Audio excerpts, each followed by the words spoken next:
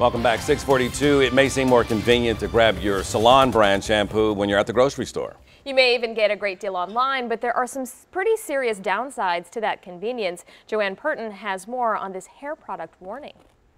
Salon brand shampoos can cost more per ounce than top shelf liquors. They're supposed to be sold only in salons, but you can find them in grocery stores, pharmacies, and online. But what are you really getting?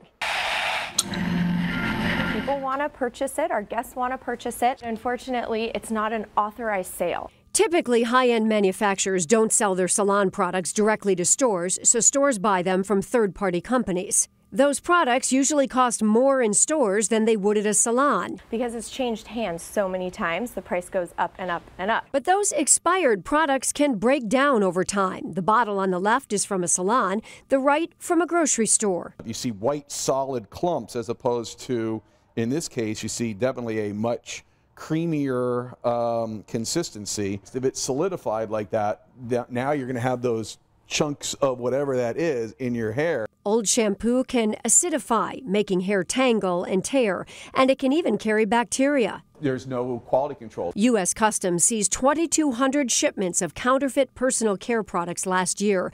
But that underground market isn't going away anytime soon. It's still on their grocery list many times. Online stores like Amazon and eBay are constantly fighting to remove these third-party products, but some still make it online.